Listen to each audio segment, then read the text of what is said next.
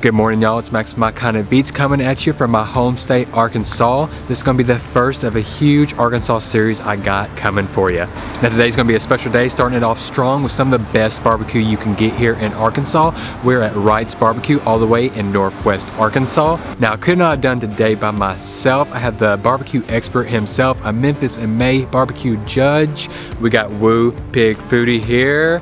How about that drive up here, brother? Oh, it was a long drive, but I tell you what, we're gonna have some fun today. Dude, let's fun. Go inside and check out what they've got going on. All right, let's do it. We're here a little bit early. We're gonna see how they're smoking this meat. Let's get in here.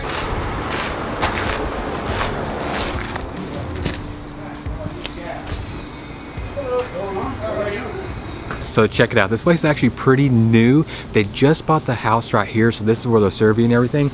But they got all their smokers and everything over here that we're about to check out.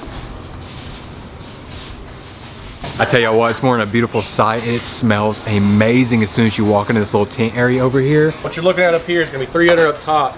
What we're doing is we're gonna cook the chicken. We're gonna make sure everything's getting cooked up here, but it's always gonna be 250 down here. So your brisket's gonna be really good over 250. The flavor from the smoke coming from here. So they're actually using a pecan oak mixture. A little bit getting that pecan for that flavor, but that oak's actually gonna burn longer. So it's gonna be better for smoking that long time. What are you guys putting on the smoke for? Oh, no, it's hot. For an average Saturday, smoke greens are really inside. It's too hard. Yeah, I don't need it more. And so, like, we're always getting. You can tell they're cranking out some serious Q here. They got 3 Moberg smokers here, and Moberg's pretty, I mean, for smokers, it's a pretty big name, right? Yeah, these are definitely the Cadillac of smokers. These are high-end, custom grade, beautiful smokers made in Austin, Texas. Now, these may look like they're some old, crappy, beat-up smokers, but that's part of the mystique of these is that they're beautiful smokers and they look real rough outside. But man, they can make some serious barbecue. Oh man, I mean, it smells like it smells so good over here. Beautifully done. Golden brown, look at that. That's perfect. Alrighty, let's do that. That's perfect.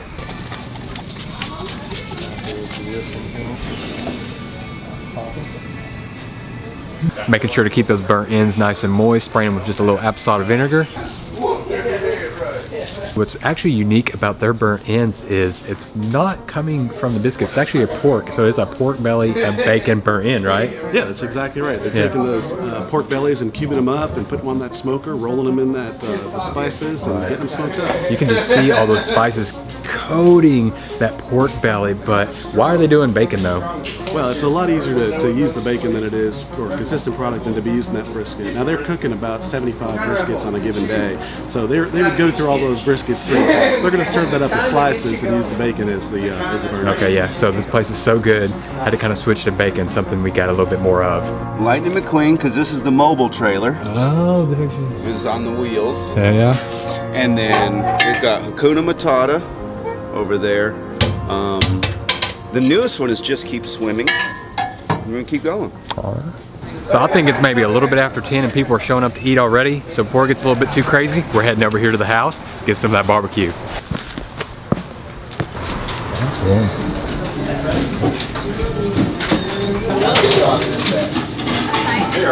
Coming in. Oh man, thanks for having us. I'm gonna do a ½ pound of lean and a ½ pound of moist. It's the best collard greens around, man. Those collard greens will knock your socks off. We have all beef sausage and a jalapeno cheddar. I'm gonna do one of each, okay? Charity ribs there. Chocolate peanut butter, salted honey. What else? We got brownie walnut, cherry crumble, and pecan. Bourbon. We hadn't dug into our food and they are getting us one over with these pies. Would you look at this? Has a lot of fun in there. I mean, people are just joking around, laughing, having a good time, being friendly, giving us little extra bits. Gotta love this house though. You can just see the worn down, the history in it. Just small little dining area. So we're heading outside to dig and chow in. Last time I was here. Oh, you wouldn't know it's winter in Arkansas and here. They got these heaters going. It's warm, it's closed in. There's no cold wind or anything. Yeah, I got a beef rib today, some brisket, an inch and a half. Like, anybody can do that. So I know. That full is a little long. Well, and it's a lot of hills. So we had the barbecue perfectionist himself, Jordan, come through, kind of touch everything up, taste a little bit, and make sure it's up to standards. But we can't wait any longer. Got a little bit of the jalapeno and cheddar homemade sausage. Ooh. I mean, you can tell it's smoked instantly, just takes over everything with that smokiness. Then it's got enough fat in it that just coats your mouth so those flavors stick there. Then you get a little bit of cheese for a little ooey gooiness. That jalapeno cuts through everything nicely. So this one's all salt and pepper.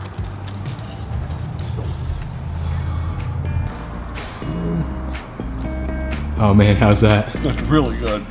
Pecan wood and a little bit of oak, because it's wintertime. We need a little bit of oak in there to keep that fire going. I tell you, it's perfectly delicious. It's so tender.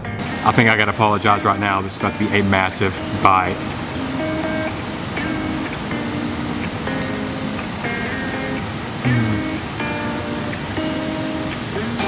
What do you think about that salt and pepper rub?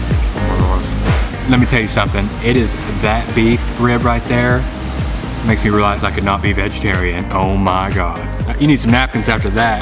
These hands are greased up with just pure meat juices. Oh wow, that's beautiful right here. Just grab it, there you go. Oh yeah, look at that. Look at that. So well, here we are, man. Indeed. What do you Let's go. think? Cheers. Cheers.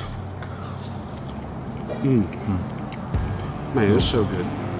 What's great too is you can tell it's very deftly handled. A lot of times you'll go to a place and they'll just blast the crap out of that smoker, pumping so much smoke into it well after the point that you kind of, the way I look at it is you kind of smoke at the beginning, the first maybe third half of your smoke, and after that it's just heat to get it done. You really can't taste the beauty of the meat. You're just getting overpowered by smoke. Wright's has that deft touch with all of this, and so we end up with meat that is just beautifully smoked, not overpowered at all. That's super cachet for her to say that her ham pies have that. So we got their actual special burnt ends right here.